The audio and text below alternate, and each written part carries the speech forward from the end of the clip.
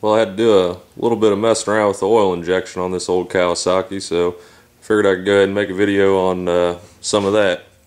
So, you've got your throttle cable here. It comes down and it comes into a connector. And then it has two cables that come down. You have one that goes to the little barrel in your carburetor there. And then that other cable comes down through here and comes out to your oil injection pump. Now, as you see, when I pull the throttle, that's moving and that's moving.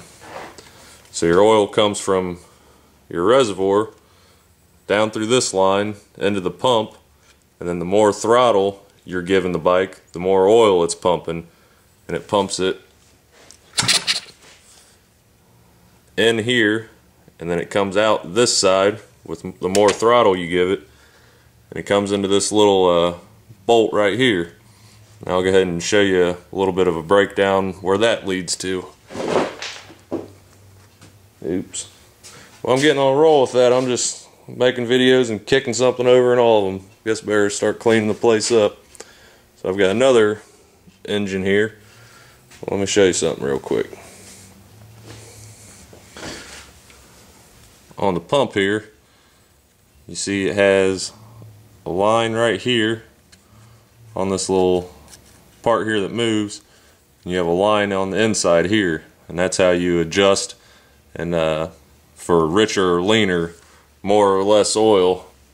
So you want to work your throttle a little bit.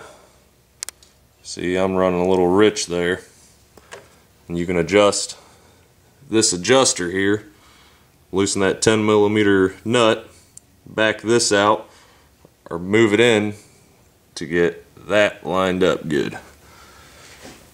Now I'll show you where this line over here leads and goes over there. So this is on a Kawasaki Ke100, an older one, but a lot of the older oil injection stuff's going to be real similar to this. I've seen this setup on a lot of things. So I got another oil injection pump here. This here is the line where the oil comes in. This is the one where it comes out. And if you look at the back of this, see, it's got a little piece like this, and this spins. And what that rides on is right in here. This is where your carburetor is going to go on, as you can see there. And to get that off, it has a hole on the inside. It'll have a little rubber grommet, and you'll pull that off, put your flathead in there to get to the clamp where your carburetor goes on here. Now I'll show you how the oil injection goes there. This is where the same hole that from the oil injection pump is going right here. So I'll show you the other side of that, where your oil pump goes on and on the carburetor.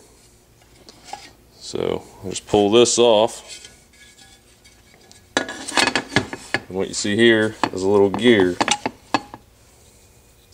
This end here is what goes on your oil injection pump right there, and this gear fits right in there. So as your engine's spinning, I got this thing all torn apart so it ain't gonna spin, but as your engine's spinning, it's turning your pump, and that's what's giving it the pressure to feed the oil up over to here. Here's that side cover. I got this hole right here. That leads to right here. You can see there's a little brass fitting in there, and there's a hole in that brass fitting, and that shoots the oil through a little tube inside here that I'll show you. So this comes right off with two hands, probably better than one. Come on, you.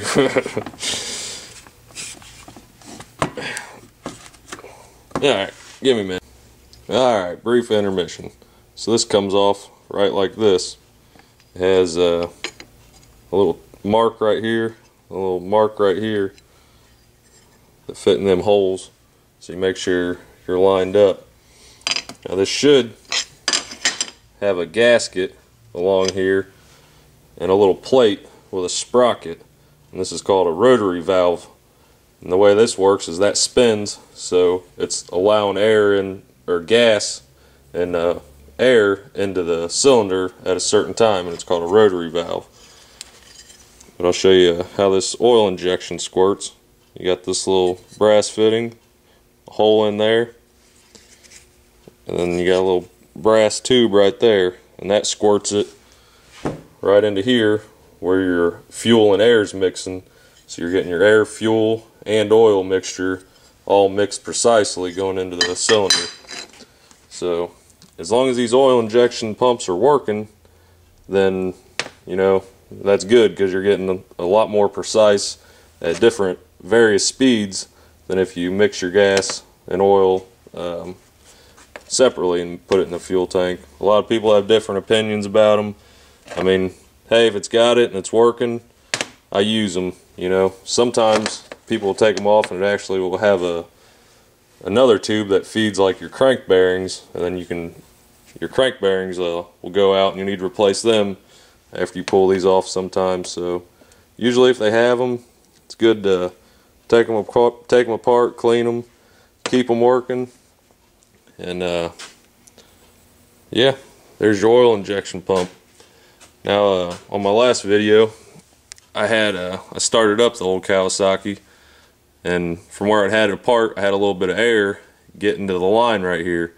So what I did is I'm sure there's different ways to do this. There's more than one way to skin a cat. You can pull this off, use like a little squirter or something, try to fill this up as much as you can with oil or something like that, and then connect it. I just mixed a little bit of oil into my fuel, put it in the tank, and watched it.